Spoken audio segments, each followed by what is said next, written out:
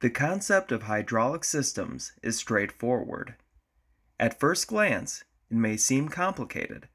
However, if we break it down to the sum of its parts, it is a simple concept. After all, the first ever manned flight was cutting-edge technology at the time. Looking back, it seems rudimentary. First, we will discuss how our body has its own form of hydraulic system. Then we will discuss how hydraulic issues can be prevented. Finally, we will go over the consequences of hydraulics being compromised. Our own body has a hydraulic system.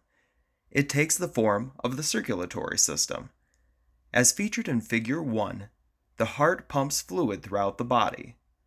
Our blood is under pressure from the heart performing as a pump, just as a hydraulic pump creates hydraulic pressure in the fluid.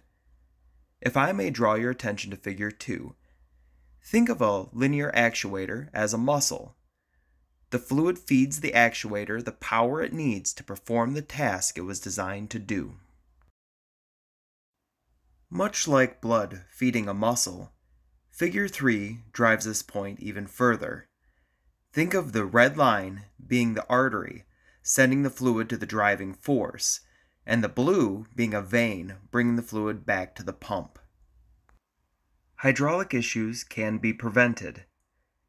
4 major instances of contamination are particles, air, water, and chemical. The reasoning behind why these contaminants are unwelcomed are outlined here. Best rule of thumb to consider: if it is not hydraulic fluid, then it does not belong in the system. Combating these contaminants is covered through mitigation. Though it is impossible to eliminate all contaminants, it's important to keep them at an acceptable level. Changing and monitoring the air filter for the pump is critical for mitigation. Also, monitoring fluid levels, viscosity, and overall condition will aid in ensuring quality. Hydraulic failure is an issue the aviation industry faces today. This issue is more common than it should be. If systems are not maintained properly, catastrophic failure can occur. The consequences of a failed hydraulic system can be dire. Depicted in Figure 4 is March Airfield Reserve Base in California. The pilot lost control of the aircraft due to a catastrophic hydraulic failure. Thankfully, the pilot was able to eject to safety before the F-16 aircraft crashed into a warehouse just outside the base. With no serious injuries reported, this situation could have been so much worse. The concept of hydraulic systems is straightforward.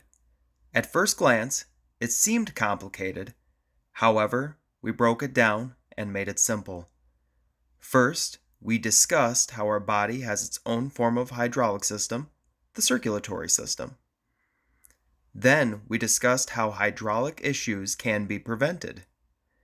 Finally, we went over the consequences of hydraulics being compromised. Through understanding of an issue, we are better equipped to solve the problem.